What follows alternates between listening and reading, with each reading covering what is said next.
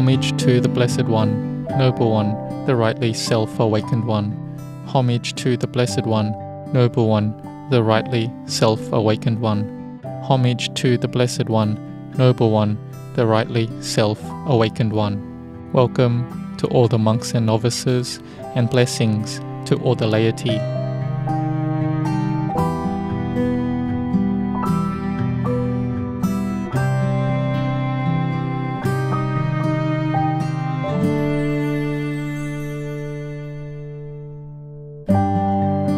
This Friday, we will learn about the 38 blessings of one's life.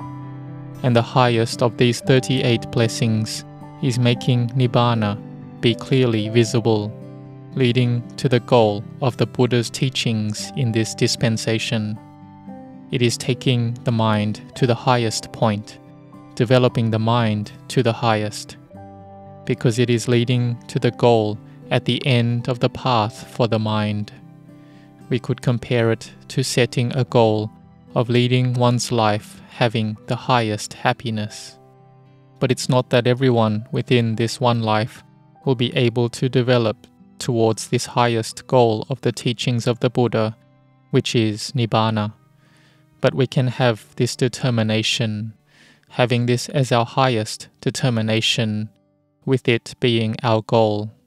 Because if we have no goal in leading our life, then we may go about our life in the wrong direction, and going the wrong way, we get badly lost. But setting goals will differ for people of different ages or stages in their lives, and the method we use to head in the direction to that goal, we need to maintain it so that it's kept within Sila Dhamma, morality and goodness. Some people have a high goal in their lives. They want to succeed in studying to the highest level, be the richest person, the most skilled person, the most excellent person. And this is not wrong. You are able to set a goal like this. But you need to see that after setting a goal like this, then you must be determined and try to get to that goal. Like if we set the goal that we will learn to the highest and most expert level, then we must learn from those who study and learn well. We should associate with those knowledgeable people with expertise, and have friends who have knowledge and skill, friends who are diligent and competitive, and they are determined to study sincerely.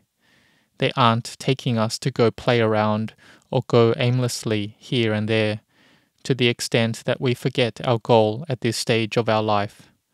So as a child, we must be determined to gain knowledge, but it also must go together with goodness and virtue, or Sila Dhamma. Because if we're just searching for knowledge, we have a lot of expertise, but we have no Sila Dhamma or goodness, then although we may have skill, we may be corrupt and harm others for our expertise or to gain wealth. There are many like this in society. Beginning since childhood, a child must be instilled about virtue and goodness to go together with the goals in their life in regards to education, knowledge of various subjects, and developing it to gain wisdom. So the first aspect of the Buddha's teachings on the blessings of one's life is asevana chapalanang, not associating with fools, associating with the wise. This is important. And respect and puja, homage, those worthy of homage. So, being a young student, we respect our teachers. We respect the Sangha members who give us teachings for us to learn. And these teachers give us knowledge, and so we respect them. And we are determined to learn and study in these various subjects. We take all of it in and are diligent in it. It's like we are giving motivation to the teacher who is teaching us as well. So this is having a good goal, and we are determined to do it. And when we get older and we have finished our studies, then we have higher goals in regards to doing duties and work, in finding wealth, together with honesty and goodness.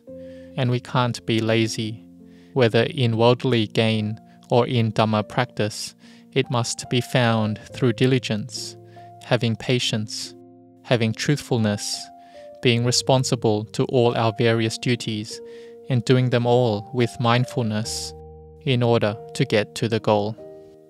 So we may have already invested our time and ability in ways that we have gained enough experience and can support our life well or do business well.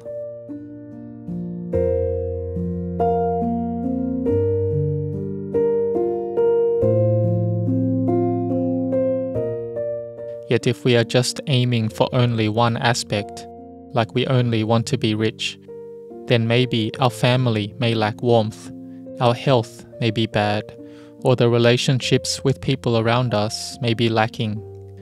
So being only wealthy will not bring us happiness, but being someone with a good mind, being someone who helps in society, one who knows contentment, this will make the family have happiness. So the Buddha taught about sharing to the different directions, like looking after one's wife and looking after one's children to have happiness. This is also a blessing of one's life. And when we are complete with learning various knowledges and in our work, then we develop our minds to be higher step by step. Like if we are interested to build goodness and to develop our minds higher, then we practice Dhamma and Bhavana, meditation.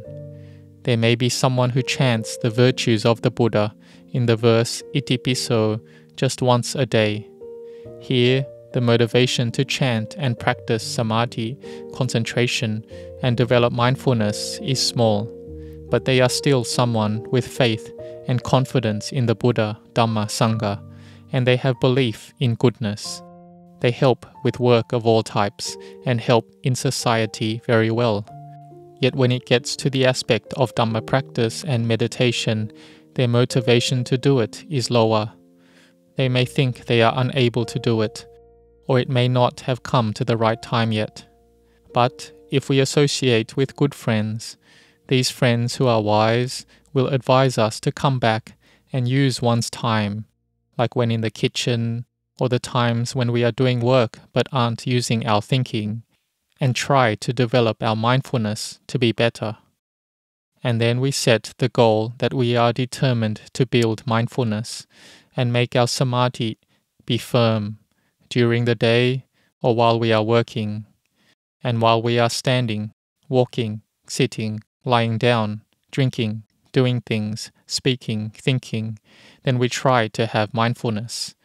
We try to remember and be aware and dwell within the four foundations, the body, feelings, mind, and mind objects. When we are determined to train like this and we do it, then we have a goal. We are fully dedicated in this. We have effort and determination. Like chanting the verse, Iti Piso Bhagava Arahang Samma Sambuddho until Buddho Bhagavati. This is Buddha Nusati Kammatthana, the meditation on recollecting the Buddha. Buddha Nusati Kammatthana is for someone who has faith, and the people here are mostly those who have faith. So we can recollect one of the virtues of the Lord Buddha, or we chant in homage to the virtues of the Buddha that are contained within the verse Iti Piso Bhagava, and we are diligent to chant it, because we have faith and confidence, and we have the highest respect for the Buddha. We will recollect the Buddha by repeating the meditation verse, Iti Piso Bhagava Arahang Samma Sambuddho till Buddho Bhagavati. In the beginning, we may only be able to do this one time a day, but later on, if we have good determination and we have good friends who take us to chant together, we may be able to chant it 9 times in one day. How? Because we find the time to do it. Because we have the determination to do it. We strive to do it. And later, we can do 108 times. Then maybe 3 cycles of 108 times, or even 5 cycles. Or those with more faith may do it 10 cycles. This is going over and memorizing the chants and is a method for our mindfulness to be with the chanting. And when our mindfulness is with chanting like this, then our mind can be peaceful. But just do it with determination. Don't do it in a way that one gets stressed and overly anxious and ending up being worried and agitated. Do it along with the peacefulness of the mind, with a mind that has joy and rapture. So we set our goal like this.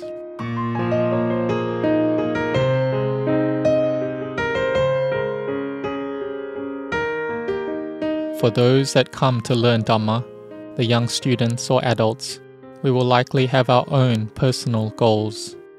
Being of a young age, then set a goal in regards to learning, together with virtue and goodness, and with a mind that has self-sacrifice to help others, and be someone who is humble and respectful to those teachers that teach us and give us knowledge. And for those that are older, who are working and can support themselves, who have had effort and studied successfully already, have had diligence in their work, and maybe have their own family already, then you should practice bhavana, meditation, to a higher level.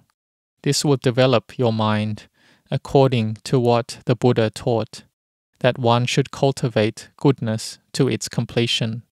This is training the mind to have peacefulness, which is the highest merit. So may we have the goal that from this point onwards, we will be committed at the right level. We are not overly committed.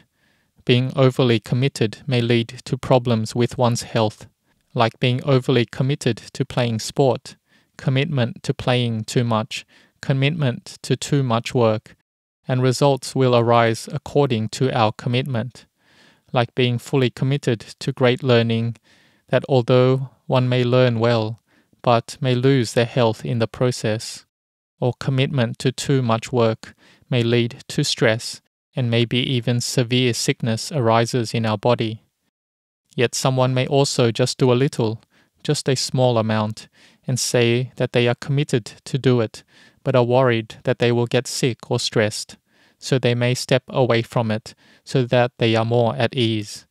This is called a practice that is comfortable and easy, like learning comfortably, working comfortably. This may lead to slow results. But there are some people who practice in a difficult way for them.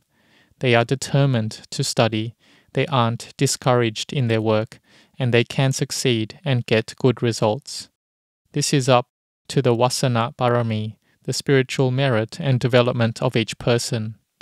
Like in Dhamma practice and meditation, everyone wants to have peace.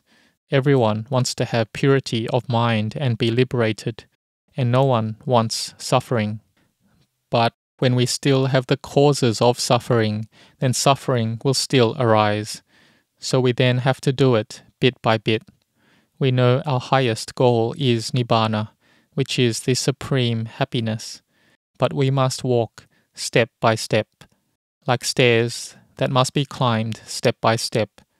We try to let go of the feeling of selfishness. The feeling of selfishness, this feeling of me and mine, can be let go of with the development of mindfulness.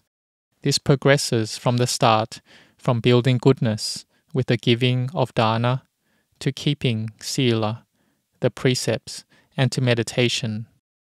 We walk the path of sila, samadhi, panya, morality, concentration, and wisdom, and we keep doing this continually. We have mindfulness, we have the foundations for it. For the foundation of the body, we watch the in and out breath. We contemplate the body as breaking apart into the 4 natural elements, decaying. And then we can let go of our sense of self, bit by bit, until our sila, samadhi, panya gathers together. The mind is bright and radiant, and we can understand clearly and profoundly into Dhamma, that all things are impermanent, all things are anatta, not self. The Buddha is within everything. And when it's like this, then we will attain goodness, and noble virtue can arise. So may you all the students, those that have finished studying and are working, and those that have got everything already, come to train the mind. And even if one doesn't have everything yet, this mind can still be trained, because happiness and suffering arise in the mind constantly.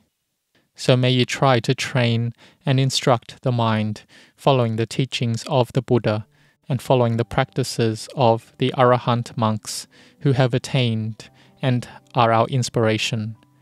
We may have a particular Arahant monk within our heart, whether from the Buddha's time, or Venerable Ajahn Mun, or Venerable Ajahn Chah, and so we try to follow their teachings and try to understand and be clear about them.